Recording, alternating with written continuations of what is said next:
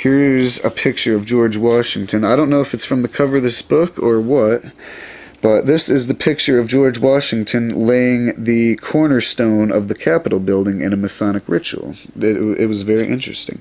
It also had to do with the constellational alignment, as well as the degree that they angled the cornerstone in. Now here's the Baphomet seal. Now Baphomet's known for doing the as above so below pose, which we'll get to in a minute. Anyway, these are allegedly Hebrew letters, according to my research, which stand for Leviathan. This is also known as the Goat of Mendes, Satan's seal. As you can see in the Satanic Bible from Anton Cezandor Levay, it's the exact same thing.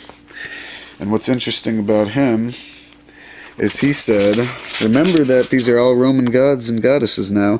The Roman god Lucifer was the bearer of light, the spirit of the air, the personification of enlightenment. I found that a little interesting. We're going to get to some Albert Pike quotes where he talks about Lucifer being the light bearer and Masons deceiving the truth from their lower level initiates. So there's a lot to this conspiracy, people. Now here we have the Baphomet in Washington doing as above, so below. We're going to condense. You see we got a pentacle, the five-pointed star on his forehead. There's a really deep meaning to this. It's really pagan, and I don't have time to discuss all the symbology here. Anyway, you'll see he's pointing as above to a good white moon, and then below to a black moon. You can see he has breasts, and that he's masculine and feminine. One arm, we can't really tell, but one arm's masculine and one's feminine. You can see these dual intertwined snakes, which are the logo of the World Health Organization. That's also got a deeper meaning. Now here's Washington. As you can see, it's kind of disguised with the sword in his hand, but I mean, it's quite obvious once you research Washington's history and know he's a Mason and what as above, so below really means. Now here's some Masonic lodges I found through a couple, and as you can see, there's the G, and there's the Baphomet star, the pentacle they use, and when you invert it, that's when it becomes satanic, and that's when it's used for, you know, ancient evil rituals, I think, according to Satanism. So there's some proof that could be Photoshopped, I don't know, but it looks like that is actually, if it wasn't inverted, it would actually be a pagan Wiccan symbol for earth, air, spirit, and fire, and spirit, you know. And here we got another one. This one is supposedly Baphomet. It's really hard to see because it's black ink, and, you know, but like I said, these could be Photoshopped. Maybe that's it. Let's try and angle the light. Yeah, I don't know if you can quite see it or not, but that one actually is Baphomet. And I doubt most of these Masons, most Masons are good. It is a regular fraternity, so most Masons probably have no idea what's even going on, like I'll show you from Albert Pike here in a minute. Speaking of that, since we're on to the next source of visual aids, let's get to Albert Pike.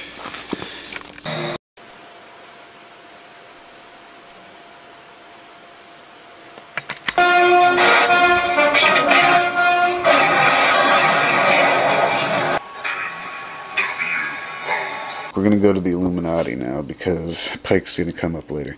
Anyway, the Bavarian Illuminati was a real secret society founded in 1776 by Adam Weishaupt, a German Freemason. Allegedly in cahoots with George Washington, this intellectual was a professor at the University of Ingolstadt. Now, Time magazine says, like the Rosicrucians who preceded them on the world stage, the Illuminati began as a self-selected group of intellectuals seeking to free themselves from the age-old change of church and state.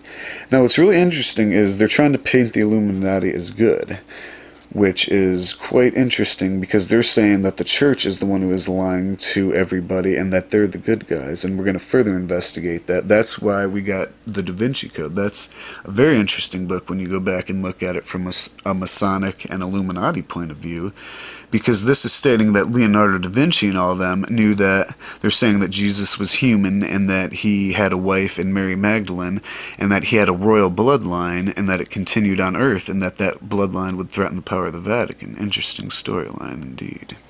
So, anyway, let's get on with this Bavarian Illuminati. Anyway, the all-seeing eye adopted from Egyptian mythology, the urge to wrest order from chaos, and the search for an enlightened New World Order continue to percolate through Europe and the U.S. John Arthur Robeson, in his book Proofs of Conspiracy, wrote the following, blah blah blah, and schisms in the Christian church, I saw that the Jesuits had several times interfered in it. The Order of Loyola, I believe that has to do with the Priory of Sion, was suppressed but helped to maintain their influence through the help of Freemasonry. Now what's interesting about his book, I really want to finish reading this, is it was published in the same time, a few years after the Illuminati was formed, in 1776. This was published, I think, in 1789. So they're saying that a conspiracy against the church and government was going on since the foundation of the Illuminati. Interesting, no? Now, the Bavarian Illuminati were ordered to disband after a courier carrying secret Illuminati doctrines was struck dead by lightning. Was it an act of God? Perhaps. Did Weishaupt carry out his influence by infiltrating the lodges of Freemasonry in the newly founded 13 colonies? That's also a theory, because, maybe our founding fathers weren't in cahoots, and they just simply were infiltrated by the supposedly illuminated ones. Did George Washington worship the devil and Lucifer and have Aleister Crowley-style sex magic rituals? I don't know. Like I said, all I know is Washington was a highly prominent Freemason, and he definitely did a lot of stuff according to astrology and things of that sort. So, let's see what else we got going on here. Now, did the Roman Empire never die? Were our founding fathers implementing worship of pagan Roman gods into Christianity? Are we all slaves to the god of the Roman Empire, Lucifer the Lightbearer? I already showed you that quote from the Satanic Bible. Now, what I want you to think about is how all our planets are named after Roman gods and goddesses. Venus, the goddess of love. Mars, the god of war. Pluto, the guardian of hell. Now what's also interesting is Pluto's moon is called Charon, and Charon is the ferryman who carts you across the river Styx in Greek mythology into hell. Isn't that interesting? Now, I admit this sounds utterly preposterous, but let's review these simple facts. Like I was saying, all of our planets are named after planets, and the majority of our founding fathers were Freemasons. Our planets are named after Roman gods. So are days of the week, but I didn't want to incorporate that. Anyway, here's where I'm talking about the Roman god Lucifer. Alright, let's get back to Manly P. Hall. The same book. When the Mason learns that the key to the warrior on the block is the proper application of the dynamo of living power, he has learned the mystery of the craft. The seething energies of Lucifer are in his hands, and before he may step onward and upward, he must prove his ability to properly apply energy. Let me see if I can get that quote up real quick. I got it marked, so... There we go. Here we go. It's from The Lost Keys of Freemasonry. The seething energies of Lucifer are in his hands, so as you can see, I'm not making this stuff up. This is in actual Masonic texts. Now, let's get to some of the Albert Pike quotes about Lucifer. Albert Pike, a 33rd degree Freemason, in his book Morals and Dogma writes, "And works of Lucifer, Lucifer the Lightbearer, strange and mysterious name to give to the spirit of darkness.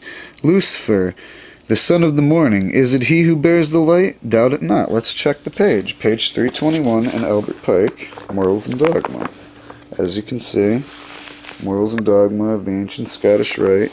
Here's a portrait of Albert Pike. There's his dual-headed phoenix eagle. Here's the Grand Commander.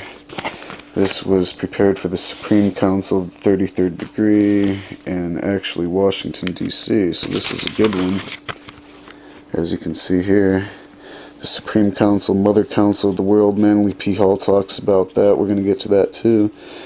Blah, blah, blah. Let's get to page 321 now.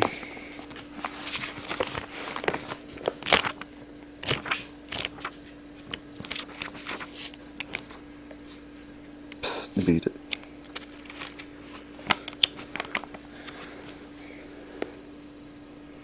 There we go. Works of Lucifer. Lucifer, the light bearer. Strange and mysterious name. Lucifer, the son of the morning. So as you can see, he really does talk about this stuff. And,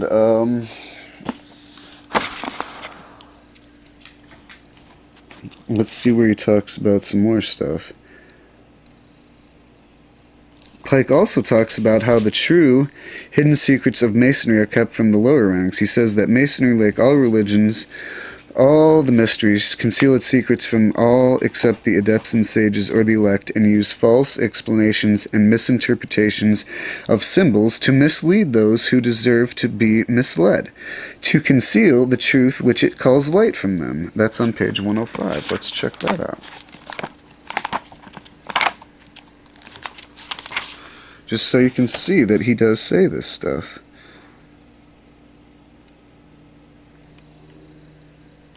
Alright, what else does he got to say? Well,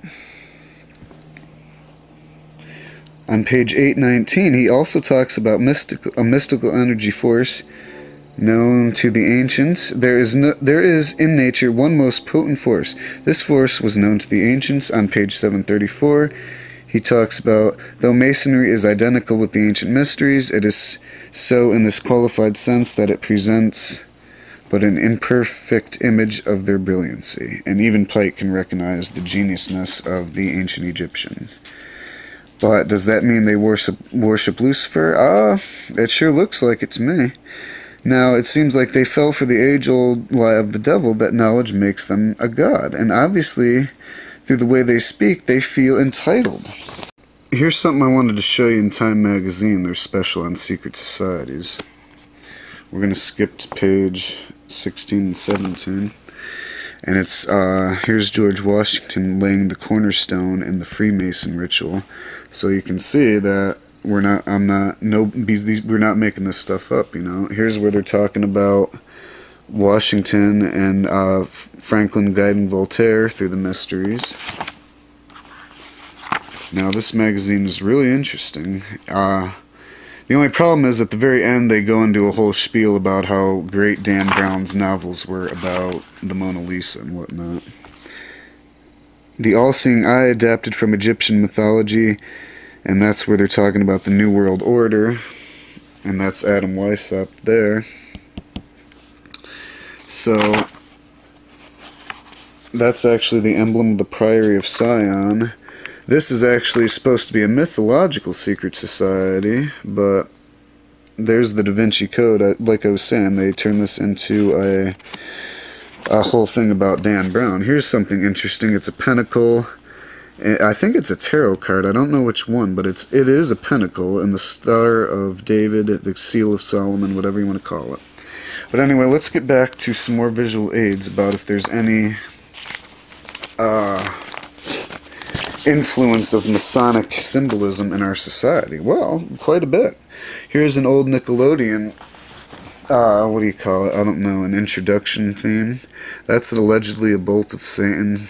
I guess Satanists use it, but further research needs to be done. That is obviously the Eye of Ra inverted into the dollar bill, just like that one there. And here's a show. I don't know what this one is. I guess it's the one with the two little rich boys, and it says something about the Illuminati Club. You can't quite read it. The Illuminati something. Here's a Donald Duck cartoon I like. If you look in the background of it, you'll see Ask About Illuminati. It's crazy, man. I'm telling you, some of this stuff is really interesting. There's a Goofy cartoon. I think that's the Goofy movie with the Eye of Ra. Allegedly, Walt Disney was a 33rd degree Freemason, and apparently he's got 666 in his name, the way he signs it. I guess that could be valid. Now, here's the commercial for Beats, a still of Beats, 666, displayed on your screen. I mean, if you look for these things, they're there.